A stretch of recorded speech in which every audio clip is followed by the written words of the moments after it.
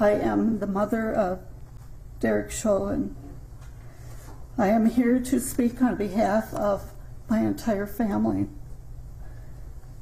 On November 25th, 2020, not only did Derek's life change forever, but so did mine and my family's. Derek devoted 19 years of his life to the Minneapolis Police Department. It has been difficult for me to hear and read what the media, public, and prosecution team believe Derek to be an aggressive, heartless, and uncaring person. I can tell you that is far from the truth. My son's identity has also been reduced to that as a racist.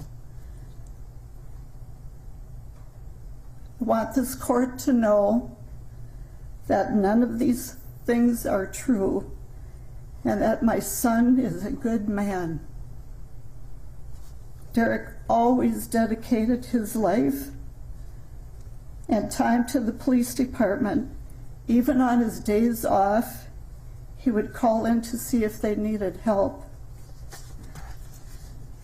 Derek is a quiet, thoughtful, honorable, and selfless man.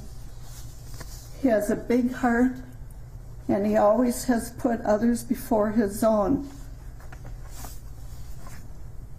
The public will never know the loving and caring man he is, but his family does.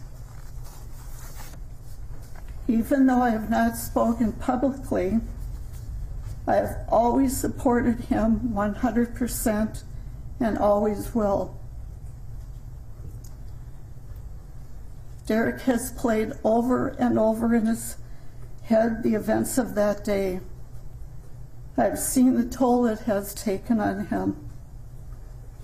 I believe a lengthy sentence will not serve Derek well.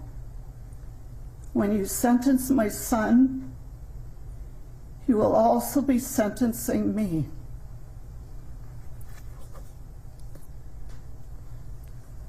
I will not be able to see Derek, talk to him on the phone, or give him our special hug.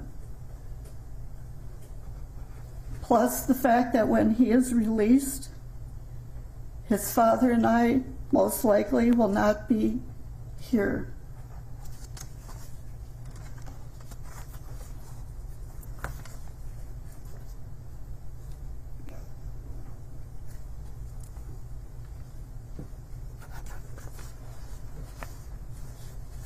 Derek,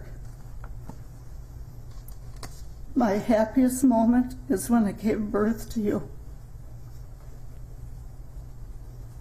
And my second is when I was honored to pin your police badge on you.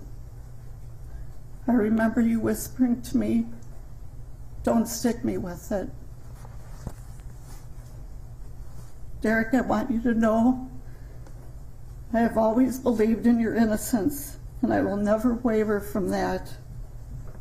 I have read numerous letters from people around the world that also believe in your innocence.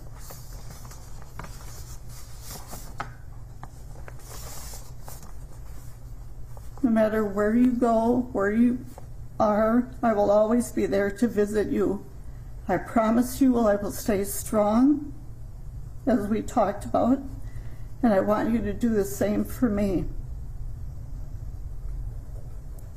I will do what you told me to do, take care of myself, so I will be here for you when you come home. Remember, there is no stronger bond or love than a mother's love. One final thought I want you to remember. Remember, you are my favorite son. Thank you for your time. Thank you.